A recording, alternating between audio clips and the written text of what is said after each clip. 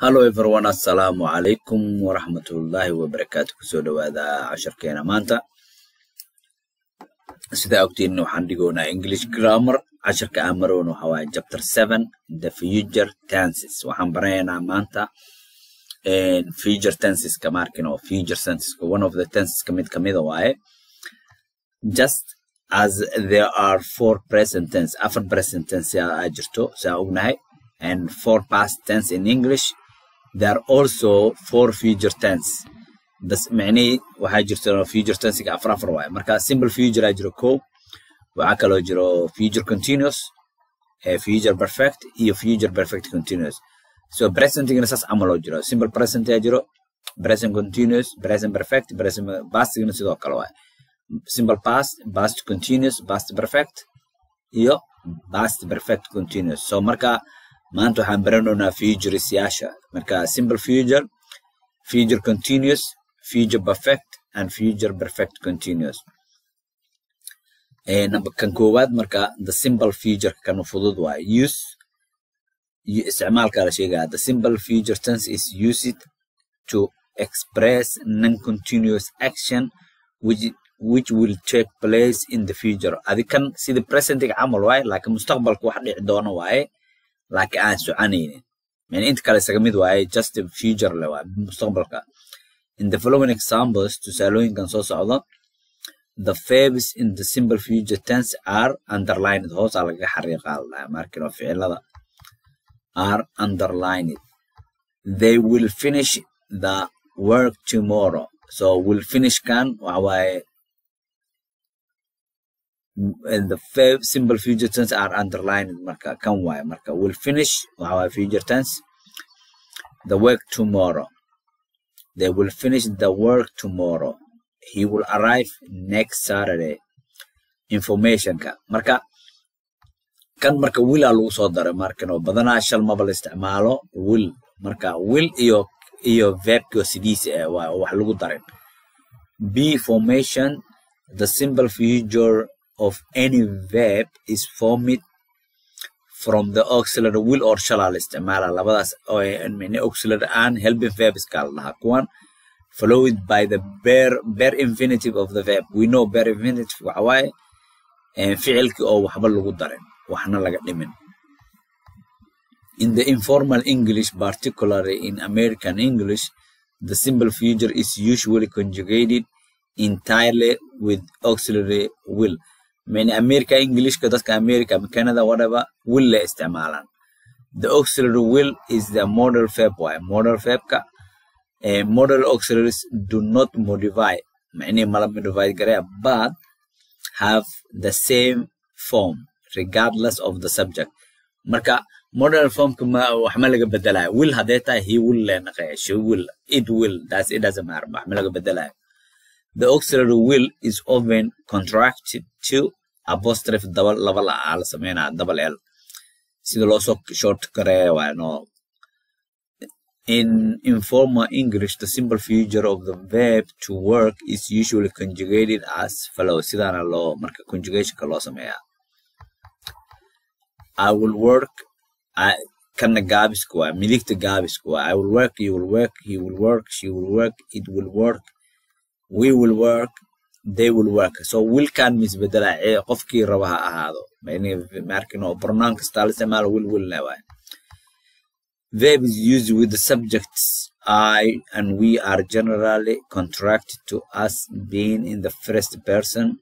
Verb is used with the subject you are generally referred to as being in the second person. Verbs used with the subjects he, she, it, they are generally referred to as being in the third. So in Baro marka first person, second person, third person. First person ko waxa I and we, second person ko waxa you, third person kan waxa he, she, you, will, it. So that's for formal English. This is a rule which states that in the simple future the auxiliary should be used in the first person. The auxiliary will should be used in the second person and third person. like auxiliary will. The auxiliary shall is a model auxiliary. So model yashan gidala ka barena casharada soo socota koleyba markino model iskaliga sido. Thus in a formal English the simple future of the verb to work may be conjugated as follows. I shall work, you will work, he will work, she will work, it will work, we shall, they will. So shall I and will leqatan inta kala will leqatan shall I and will. So British English markay tahay. Even in the informal English the auxiliary shall is used in the first person for questions in which a request for permission is implied. Shall I call the office? Shall we go to the library?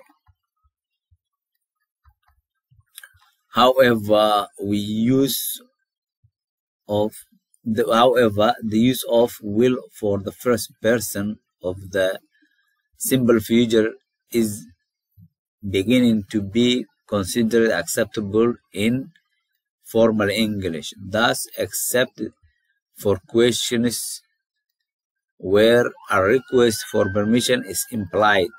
Marka haddii su'aal la weydiinayo marka request implied ka wax la fahmaya camal waa shall we go to the library ma aadna camal. Either will or shall may be used for the first person of the simple future. In this chapter the alternative use of the auxiliary shall in the first person will be indicated by the word shall in brackets. The rules for the use of will and shall which apply to the simple future tense also apply to the other future tenses. Marka question and negative statement sida loo sameeyo waaye. And it will work, will it work? They will work, will they work? So will it kale la soo kala hormarina. So wixii hore amal leh wax ma ka bedelma. It will work, it will not work. Negative kasaas waaye. They will work, they won't work. So waxyaaba yarka adinka idin daayna na akhrisatiin. Just I will read the examples. So this page adinka le waa akhrista. So will it not work? Won't marka la soo gaabiyaa saas waaye. Sida ku hore aan ku present past ku aragnay marka contraction la sameeyo it can go one to la isku dhijinaa then they da gadaal laga raacina. Will they not work? Hadda kala dhigaysin oo contraction jirin will they not aw qorena. So waa kana example si fiican u fiirsada. It will work, it will work. That question go won't it and won't it. They will work one day. Conjugation ka expressing determination and compulsion ka akhriskiisa adinka idin daayna just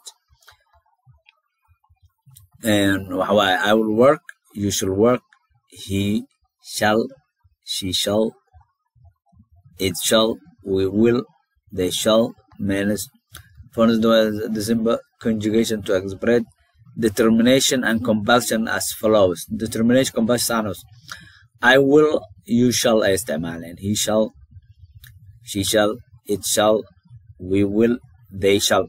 So and I and we استعمال I and we وعلى استعمال will, the rest shall على استعمال.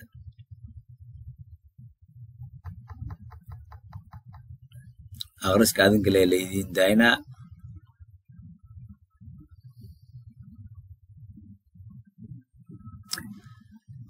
So present continuous ka waxaan marana I'm going to استعمال you are going, he's going, she's going, it will go, it's going, we are going, they are going.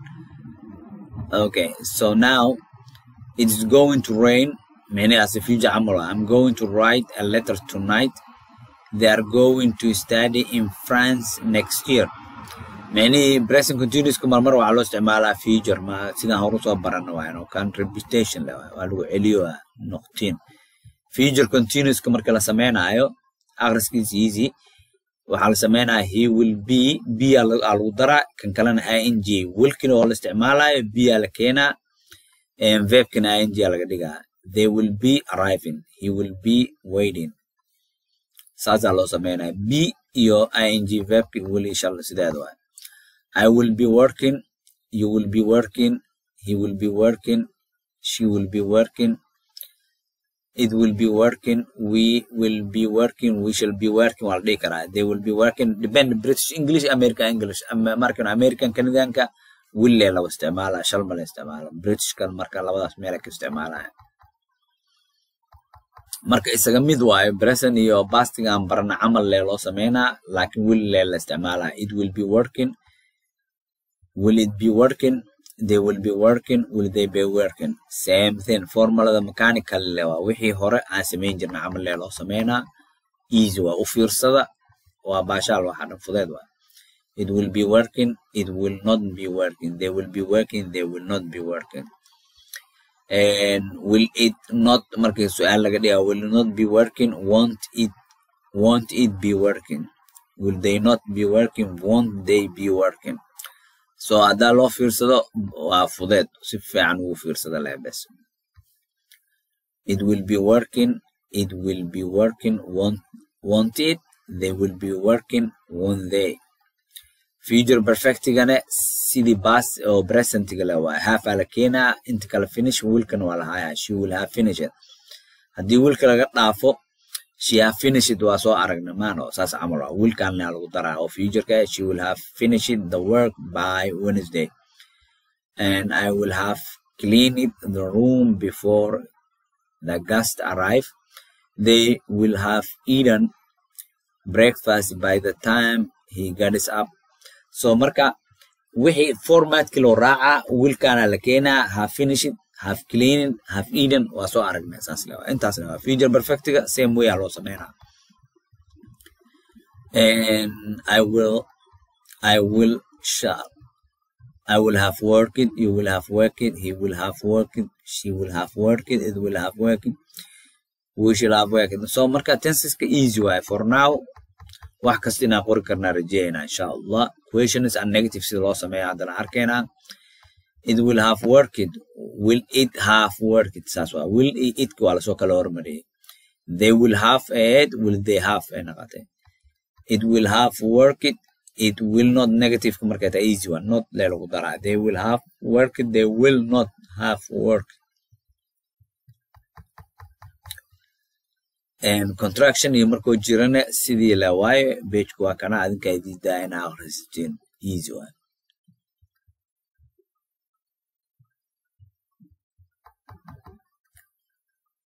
Inaka future continuous kene waxa waaye and she will have been ala keena macnee perfectigo have aan haysanay been lagu daraa kan kalena ing being sababta loogu daraayo markay waxaan ogaanay perfect ahaan jirto moogta participle kala isticmaali jiray have worked si oo kaas have worked kaas been iyo living ay naqay marka taas waa marka and haddii beenta aan ka bixin oo will have lived ay naqaleed right. So then markii been ku darno ing aan ku dareynaa double en ta marka waxay qaadanay past participle booskeeda marka future perfect continuous waxa u baahanahay inaan haysano will iyo have iyo been saddexdan qasab waaye kan kalena ing aan ka dhigaynaa afar xaba soo galayso marka will oo past oo future u taagan have ki oo perfect u taagan been ki verb participle kala sameeyay been bedelayo kan kale ing aan ku bedelaynaa inta kalena isku mid waaye marka wax kasto sameeyno intaan waa haysanaynaa she will have been. Living gana bedeli karna xaraf kale ku bedelaynaa cleaning and studying whatever kan waa bedeli karnaa kana ka bixi waa la gelgeliyaa easy way.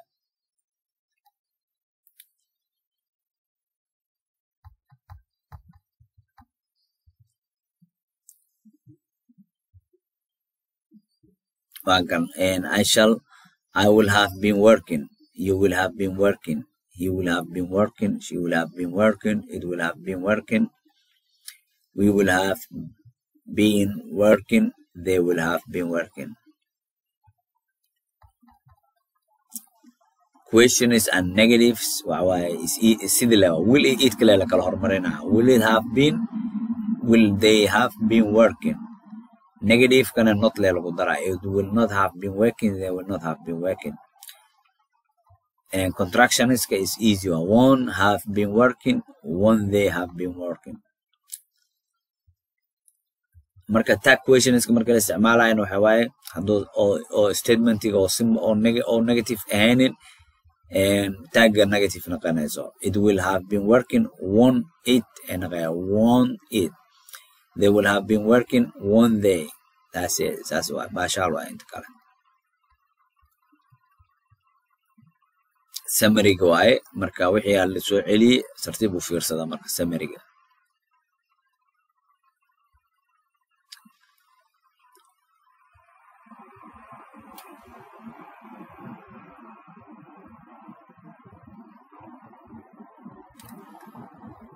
marka close ka hadal sharaxa if a sentence have only one subject and one verb it is said to consist of a single clause haddii hal subject iyo hal verb la qabto single clause and call it the main or principal clause marka kan muhiimka waaye marka main clause is a clause which can stand alone to form marka clause ka jumlo sameyn kara la'alla the flowers are blooming it's cold warkaas waa dacwa cadi qabow waa jiro it's cold marka main clause markuu yahay macno sameeya kaliisna uu istaagi karaa each of the following sentences has only one clause oo qaba in the following examples verbs are underlined marka hoos lagaga xariiqay it's cold is a verb the flowers are blooming waa marka underlines ku waa verb yaasha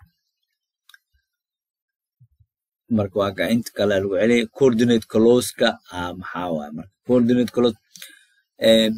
clause waxay dhahan when two clauses are joined by a word such as and or but the two clauses are called coordinate clauses the word with joins are called a coordinate so marka hadii oo laba jumlo la isku xiro coordinate clause and coordinate conjunction kana waxa in the following examples it's called but the flowers are blooming but kana la isku xiray the flowers are blooming and the birds are singing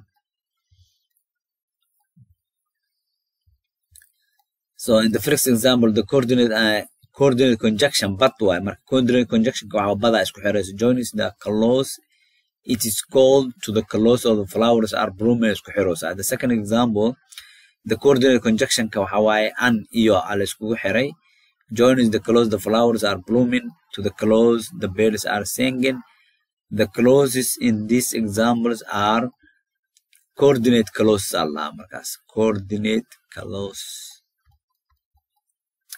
marka waxa jirto kala mid kale clause kale oo dhahay subordinate clause coordinate clause are main clause coordinate main clause is grammatically independent in waa ka madax banaan yahay and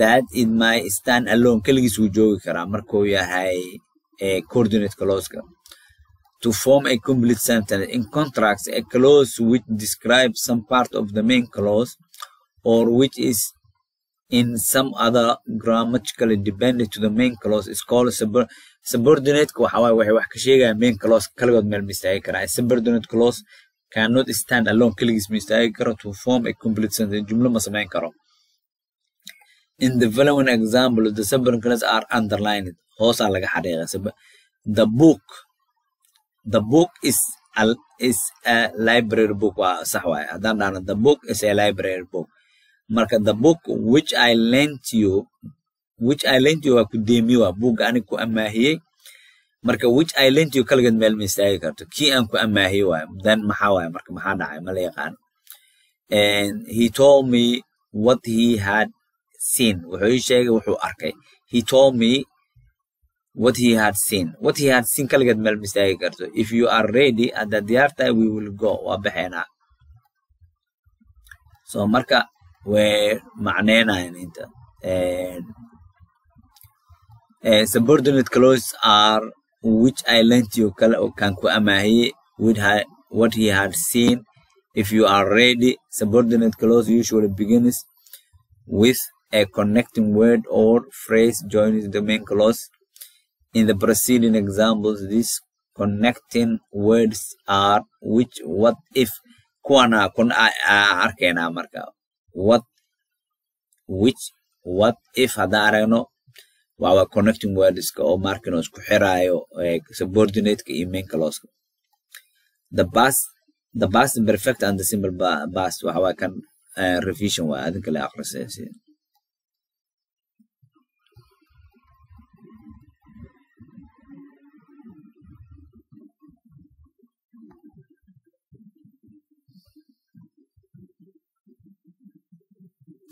So marka exercise kan soo gaarnay adinka la idin karaba ardada waa exercise ka ardada u taala adinka waa ka chapter 7 exercise for chapter 7 wixii la weydiiyay ka jawaab.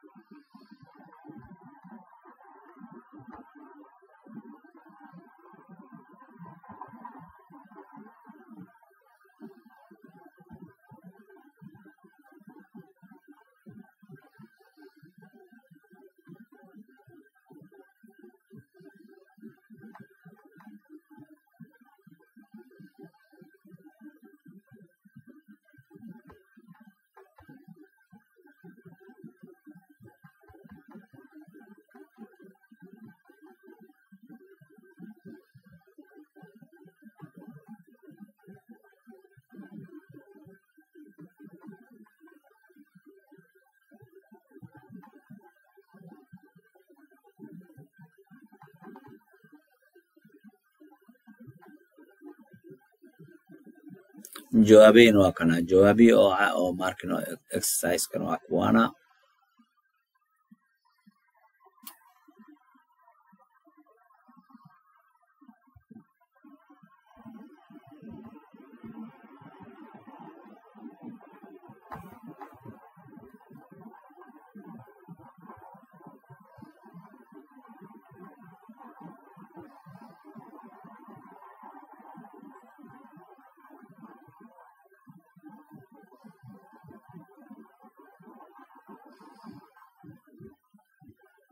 So عشر كنا ما توانقين تاس. السلام عليكم ورحمة الله وبركاته.